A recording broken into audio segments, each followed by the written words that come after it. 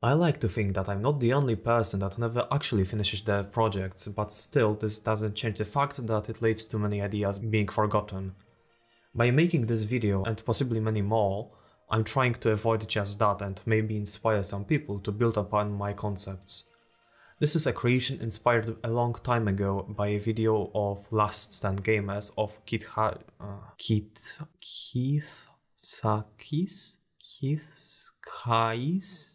Skies Dune Crawler. It hurt me that it was made using mods and motivated me to make my own in Vanilla Space Engineers.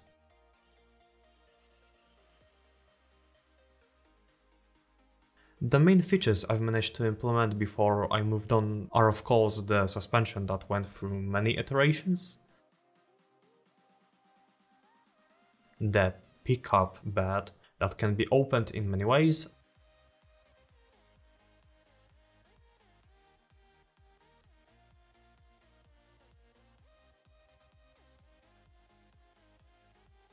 and a ramp and some basic interior work.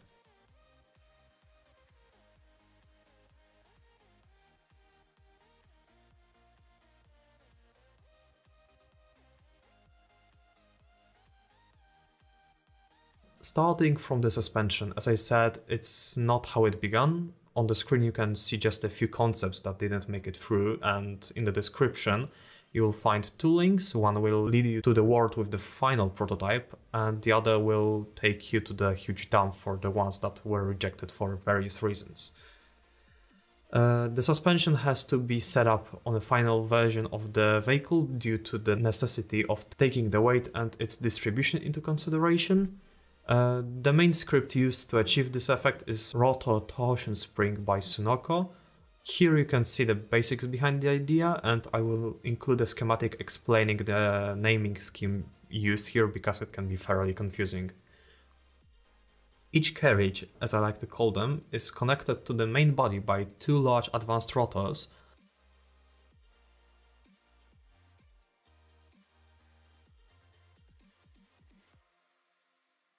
leading to the carriage itself, where it is again connected to it by two advanced rotors, assuring the carriage stays level to the main body.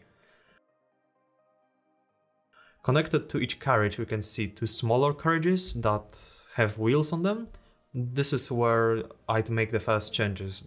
These parts are connected to the main large carriage by one small grid advanced rotor, which is not powerful enough to lift them even here. But leaving this problem behind, we can move to the remote control in each small carriage. I use a script called Subgrid Wheel Control by Whiplash141 to control the wheels that are 3 subgrids away from the grid that the cockpit is on. The script will work without them, but the driving experience is much nicer with them present. Moving to the second major feature of this creation, we have the pickup bed. This part is where I took the most inspiration from the video I was talking about earlier. I'll just let you see how it works and explain a few things about it while you are watching it do its thing. To start things off, it is entirely airtight. Beginning from above, we have the hinged hatch. All the hinges you see work together, which I achieved by merging the subgrids one by one.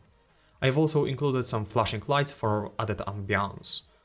Stepping down a notch, we have the back door. The back door is like double hinged because you need an intermediate subgrid between the two you want to connect or disconnect on demand.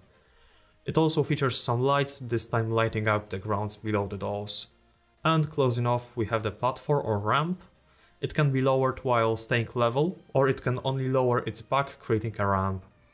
If I were to make any changes to it, I'd add a programmable block that could extend the pistons by certain amounts on demand without having to mess around with the settings.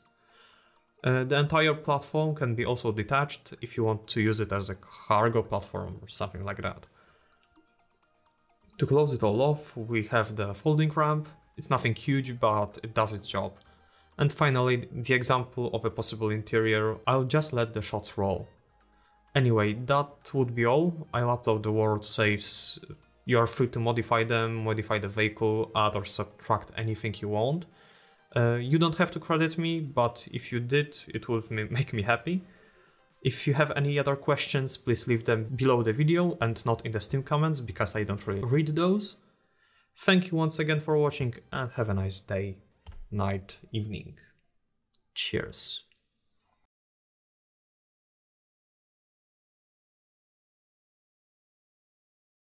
I'm recording this clip after the fact and after editing. I thought that it would be kind of useful for some people who actually want to do something with the project to know how to control it in any capacity. So this is the main cockpit, the one on the right here. Basically, if you want to lower the ramp, first things first, you need to turn off the rotor torsion spring by pressing 9. It's turned off. Then you have to make sure you don't have parking brake engaged. In this case I don't. And then you lower the torsion spring, like the torque on the rotors, so pressing 8 in this example, and it lowers the entire suspension. And then you press 5 and the ramp starts to lower somehow. I didn't bother to make it nice because it is a prototype. I was the only one using it and I was the one creating it, so I knew what was going on there, but you'll have to do. Alright, moving on. We will go to the back through the corridors here. You can also retract and extend the ramp here, but you can't control the suspension. This is the airlock. You just press this button and it cycles for itself. This should close, but I just flew into it, so yeah, don't fly into the closing doors because they will not close. And yeah, the naming scheme behind the ramp, it's quite intuitive when you get the mindset. For example, this is airtight hangar door and the place where it is. So entrance, BD is back door, back is the back of the ramp, connect is on the connection points on the ramp, like here, these two for example. Front are those here, and main are everything else, so the upper ones I think and the lower ones here. After that we have hinges, so hinges H, BD back door, hinges lights back door, hinges ramp all I think. I'm not sure here. Ramp? Anyway, you'll have to figure it out yourself. Here hinges upper hangar, so these are the hinges on the hatch. Moving on, we have merge blocks, merge block back door, merge block main. You want to turn this off when you want to lower the ramp. The on board are these hinges here. So these will just release the platform itself from the arms. And merge block upper hangar. Pistons all are all pistons. Pistons back are all these two and these two, so you can make a ramp of this platform. What else do we have here? PRF1 are pretty important because if you want to make a ramp, you don't just extend these pistons in the back, but you have to extend a bit of that piston here, or that here, I'm not sure which one was it. But if you want to do that, you have to set this to maximum 3 meters, like that, and then extend it. If you don't do that, it will just extend normally. And if you want to extend it as a ramp, you just extend PRF1 and PR back at the same time, and this makes a ramp. R for rotor entrance, I think it's the one on the ramp, and RS are all the rotors from the suspension itself. So RS-all are all the rotors, RS-B are the rotors on the back. I think these are the main ones, not the small ones connecting to the smaller carriages. And RSF are rotor spring front, or rotor suspension front. You'll have to figure out how to use the script, because it's not that intuitive, but after a while you'll get it.